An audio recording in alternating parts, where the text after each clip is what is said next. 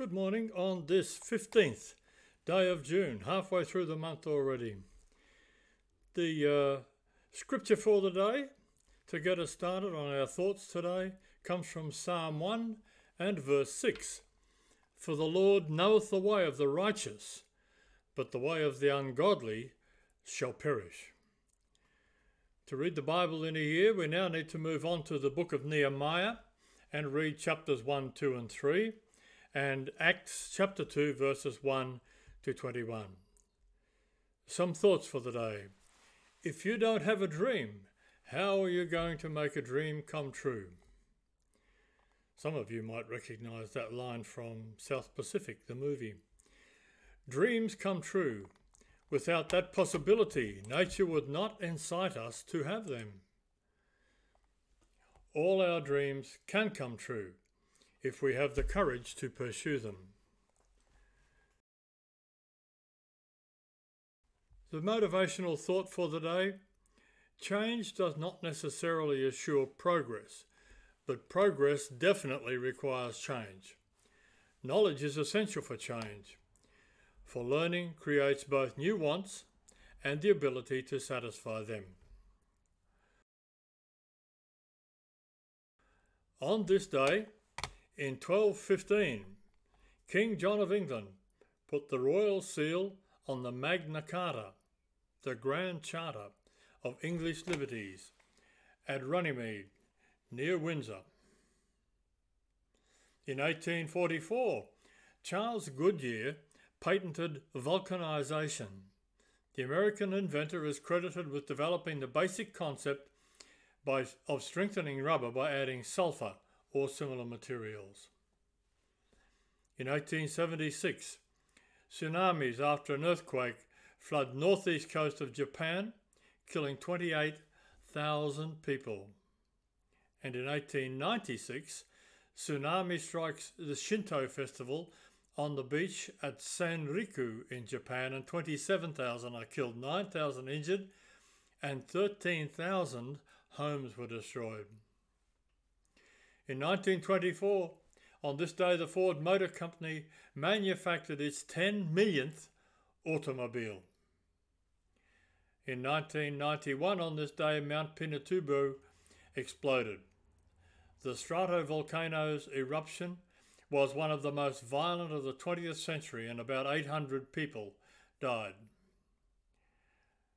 In 2017, a new record was set for the price of a parking lot in Hong Kong.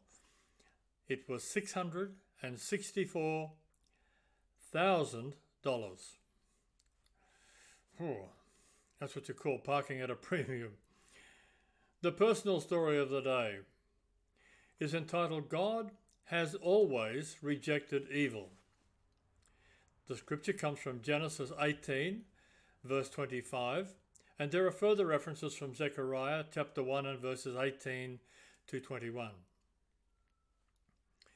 Shall not the judge of all the earth do right? Many Christians testify to the grace and goodness of God. Yet how often do they explain how much God hates sin and how severely he intends to deal with it? Sin causes separation from God and reverses all the ongoing blessings that God created for his people. News of divine judgment has an essential place in evangelism. People have to bear and hear the bad news about sin and death before they can receive the good news about forgiveness and new life in Christ through the Holy Ghost. The scriptures reveal that judgment was passed on Israel's enemies in today's article. And the just wrath of God was the focus of Zechariah's second night vision. This followed up on the first vision, in which God assessed the situation and promised judgment. Today's vision has two parts. In the first, Zechariah saw 4 horns. Generally, horns symbolize strength in the Bible. These horns were probably man-made objects, something like trumpets, and possibly crafted from animal horns. They represent the nations which had conquered Israel and Judah, especially Assyria, Egypt, Babylonia, and Persia. An alternative interpretation suggests that 4 is a symbolic number, signifying completeness, and in this view the horns stand for all the enemies of God's people. In the second part of the vision, the prophet saw 4 craftsmen who unmade or destroyed the 4 horns. They represent nations, namely Egypt, Babylonia, Persia, and Greece, who had overthrown or would overthrow the first set of nations. In the fate of these nations, we find a dramatic contrast. Whereas they had felt stable and secure in the first vision, now they're terrified and defeated.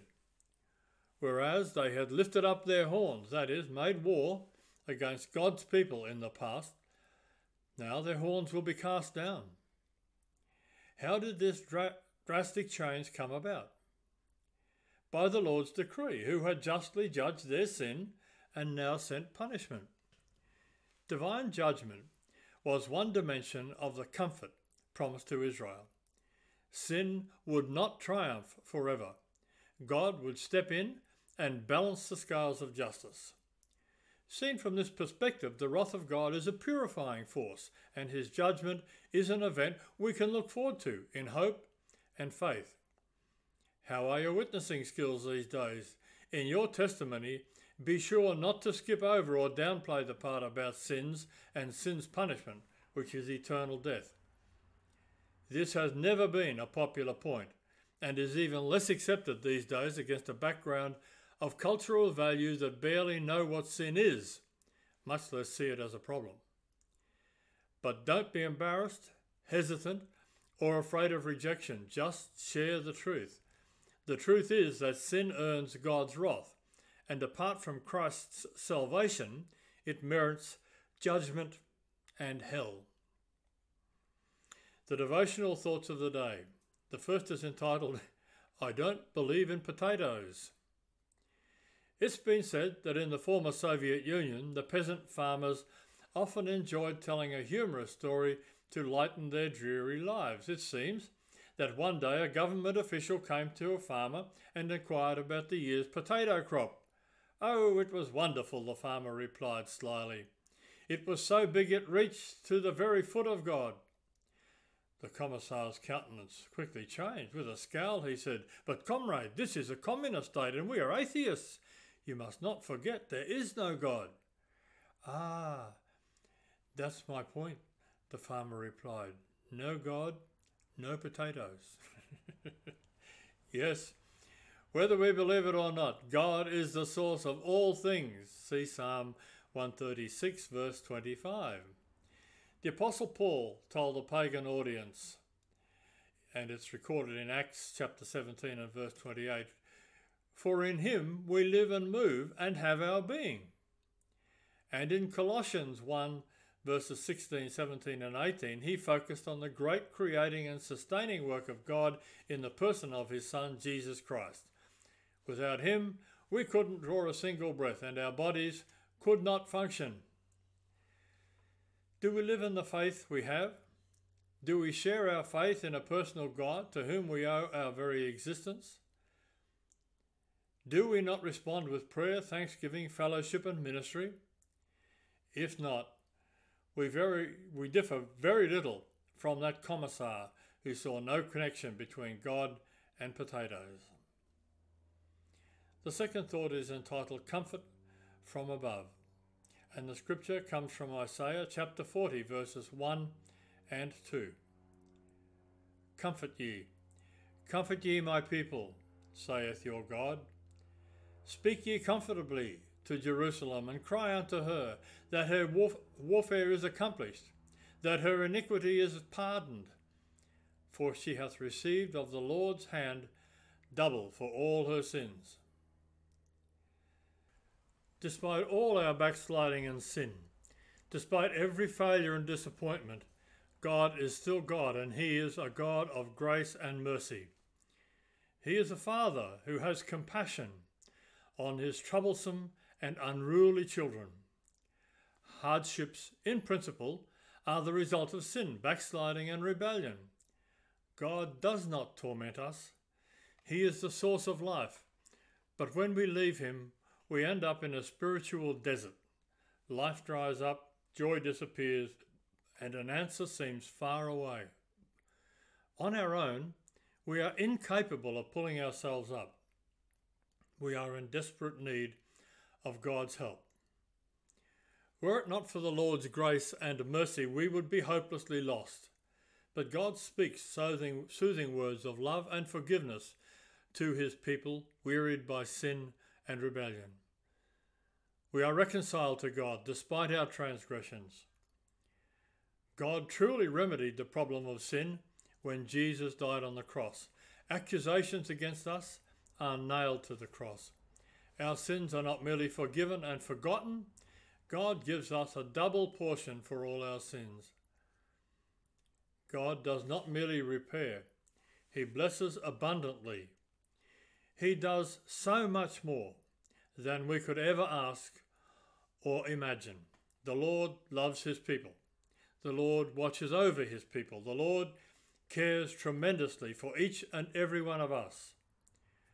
When we turn to him, he has the wonderful capacity of paying for our sin with a double portion of grace.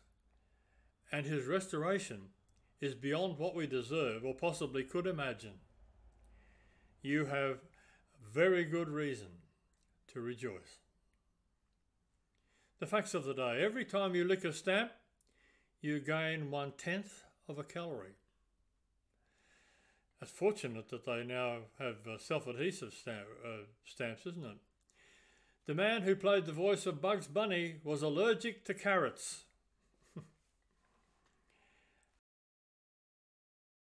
A couple of lighter moments for the day. A man took his Rottweiler to the vet and said to him, "My dog's cross-eyed. Is there anything you can do for it?" "Well," said the vet, "let's have a look at him." So he picked the dog up and looked into his eyes and checked around his skull, and he said, "Well, I'm going to have to put him down, unfortunately." "Just because he's cross-eyed," said the man. "No, he's very heavy," said the vet. On a visit to my doctor, I was very pleasantly surprised to find that he'd installed tape music in the waiting room. So I sat there enjoying a piano recording. But I heard an elderly lady say to her companion, "Just like these young doctors, there's a crowded waiting room and he's in there playing his piano." Okay, the thoughts in verse for today, and we go to the third and last verse of how deep the Father's love for us. Once again, I really do invite you to think about these words and to go back and review the words that we covered in the last couple of days. I think it's not too much of a stretch to say most of us are affected when we read these words and think about what they mean. The third verse says, "I will not boast of anything, no gifts, no power, no wisdom, but I will boast in Jesus Christ, his death and resurrection. Why should I gain from his reward? I cannot give an answer, but this I know with all my heart, his wounds have paid my ransom." Wonderful thoughts, and very important that we keep them in mind all the time. The closing thought for today: Lord, let your Spirit fill this place. Let it be like a strong wind blowing across the land. And I hope that the Spirit fills your day today and that you have a blessed day. We look forward to your company again tomorrow morning. Bye for now.